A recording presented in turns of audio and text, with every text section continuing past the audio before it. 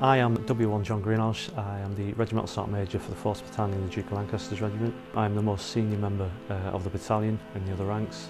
I act on and represent the soldiers on behalf of the commanding officer, and I am a voice for the soldiers.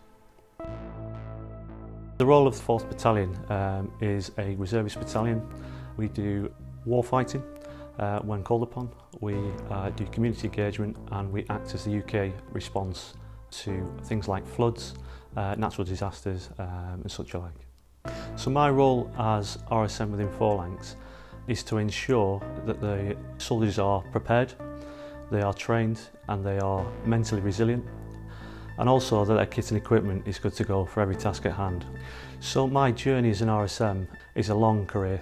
It spans over 22 years, and that consists of going through a number of appointments to get to this particular rank, gaining knowledge, skills and experience over time, and then you're able to share that knowledge, skills and experience with your senior NCOs, warrant officers and junior soldiers as well.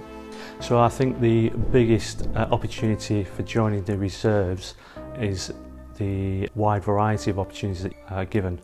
So that could be from adventure training, it could be from doing operational tours, it could be doing deploying an exercise. There are a number of opportunities given and opportunity to get qualifications along the way.